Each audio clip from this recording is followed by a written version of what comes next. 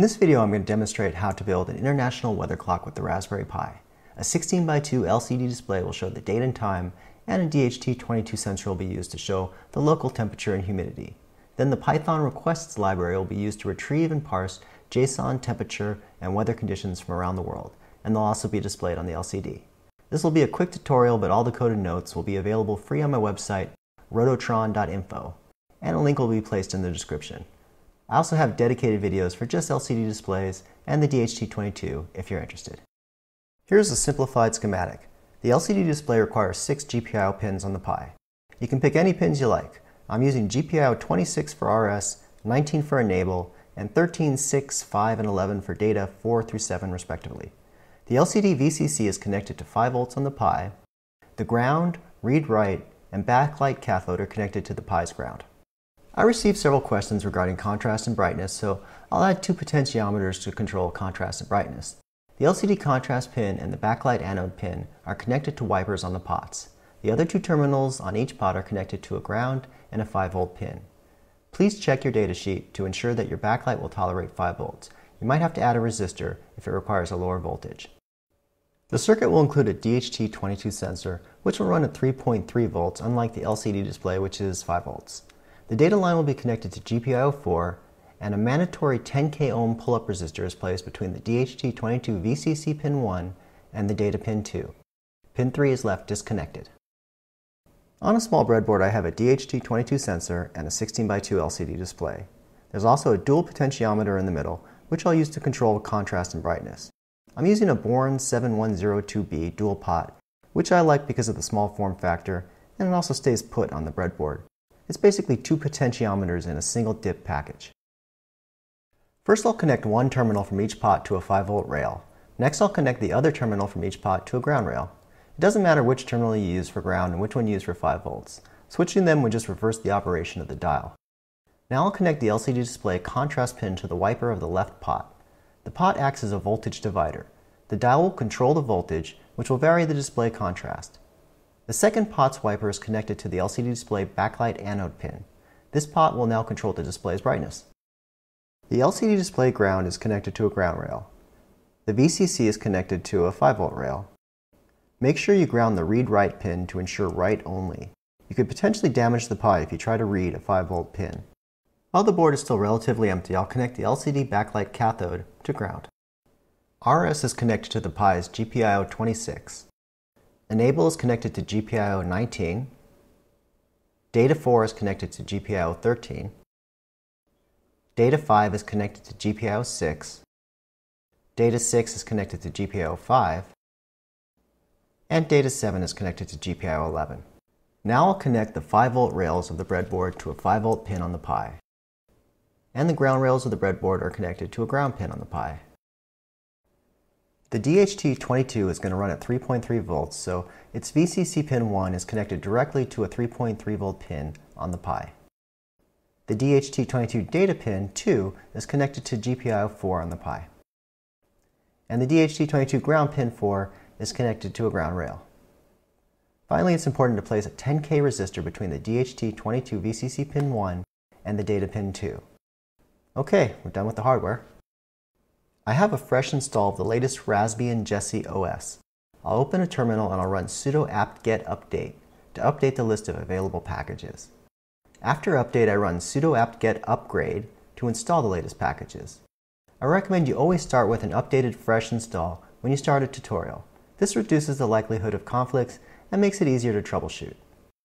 Use cd tilde to ensure you're in the home directory. Git clone is used to download the Adafruit Python libraries, which has all sorts of useful code, including an excellent LCD display module.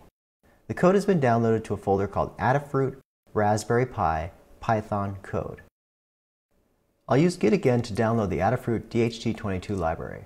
This is a newer and better version than what's included in the previous download. The DHT22 code is in a new folder called Adafruit Python DHT. cd into the newly created folder. The Adafruit DHT22 library has 2 dependencies, Build Essentials and Python Dev, which I'll make sure are installed with sudo apt-get install. Afterwards, sudo python setup pi-install is used to install the Adafruit DHT22 library. Once installed, a reboot is required. Forgetting to reboot after installation is a common mistake. After rebooting, I'll open a terminal and use GKSU to open idle with root privileges, which are usually necessary when working with the GPIO pins. In a new file after the shebang line, I'll import requests, which is a great library that simplifies interacting with web services. Sleep is imported from time, and date time is imported from date time to provide our clock with the date and time. Syspath append is used to ensure the Adafruit LCD library is in the current path. Another common problem that new users encounter is they can't import a downloaded library because it's not in the path. An easy way to make sure that you get the path correct is to use File Manager to locate the library file, which in this case is in the Adafruit car LCD folder. Then you just copy and paste the address from the File Manager into your append method. Now it's okay to import the Adafruit car LCD library.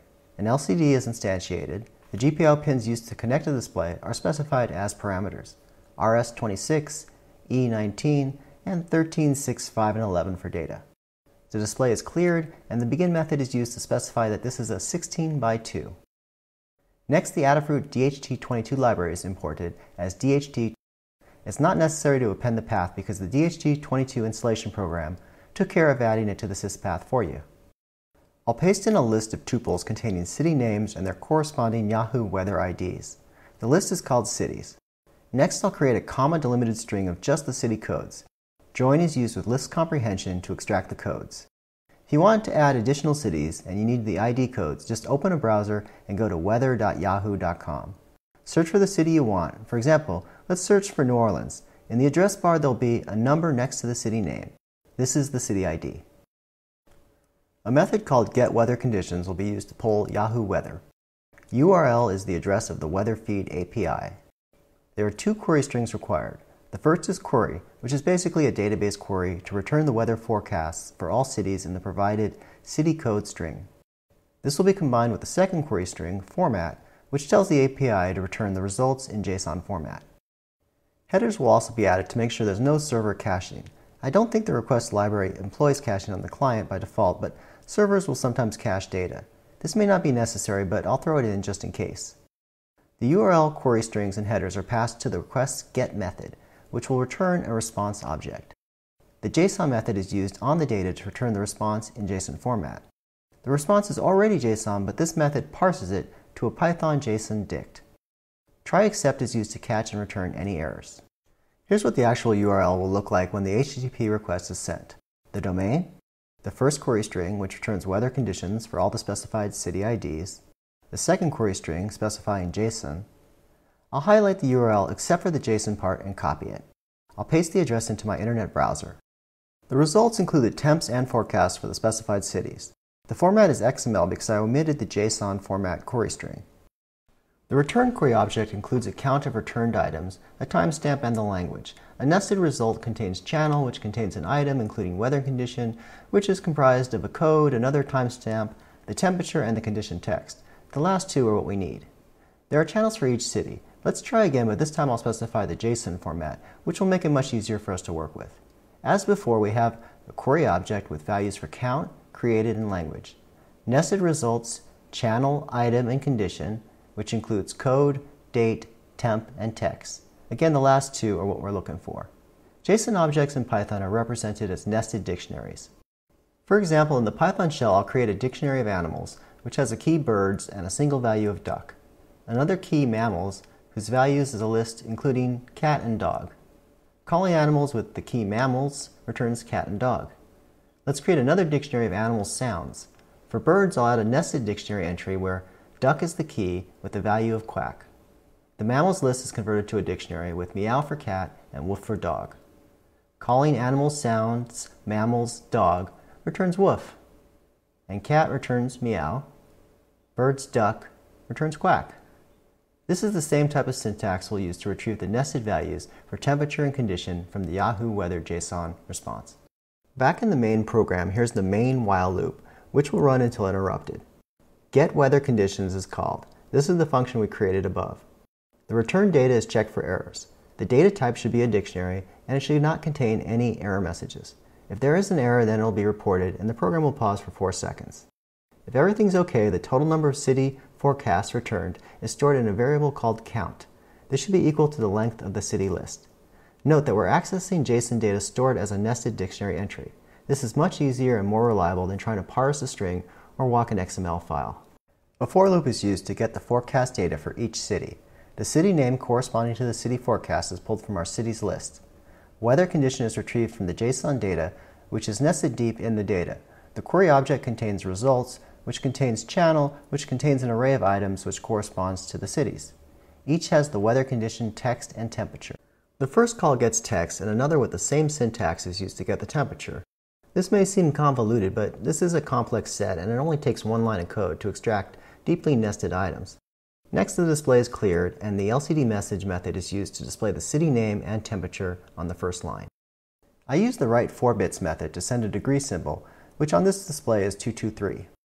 The higher number ASCII characters can vary on different displays and with different regions.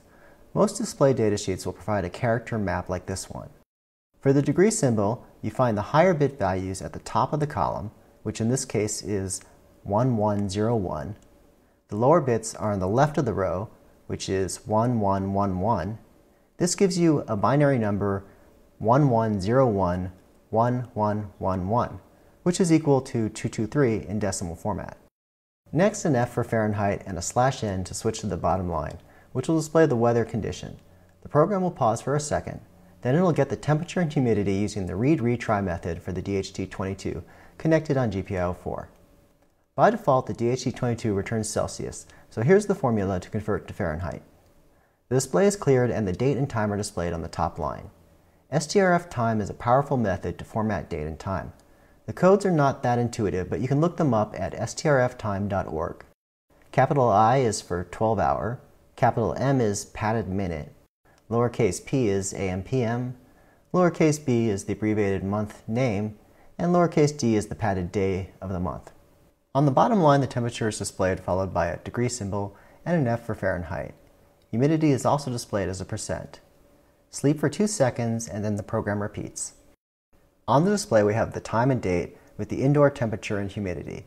This will alternate with the temperature and conditions from around the world. Using a small screwdriver, the potentiometer on the right controls the brightness. Counterclockwise makes it darker and clockwise makes it brighter. The pot on the left controls the contrast. I hope you found this video helpful. You can support this channel by subscribing or leaving a like. Thanks for watching.